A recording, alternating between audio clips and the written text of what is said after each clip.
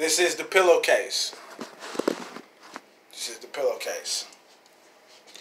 Does screaming into a pillow count as a suicide attempt? Because I smothered my voice, trying to suppress a deep inner sound of reason. I caged something that needed to be free. I took the life out of my words, shackled my beliefs, tortured my spirit, killing the chance for release. I temporarily cut power to a ventilation system my inner being needs to breathe. With such disgrace, how did I carry on?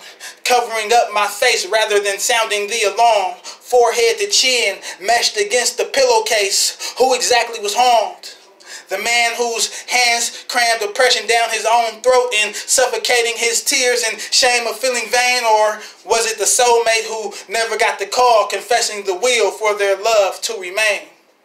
The vocal cords bore into a soft, dead, broken cotton microphone mask, hollering unheard, embraced by dark clouds in the soft cracks of thunder with my brain. His thoughts get checked with the base of disdain and wells up in the belly and is toxic to contain. I've swallowed more than pride. I've swallowed my lies and didn't want to see it, so I covered my eyes. I didn't know how to tell it, so I sought my demise in a pillowcase in my attempt to confide, covering my ears to silence my cries. Pillowcase.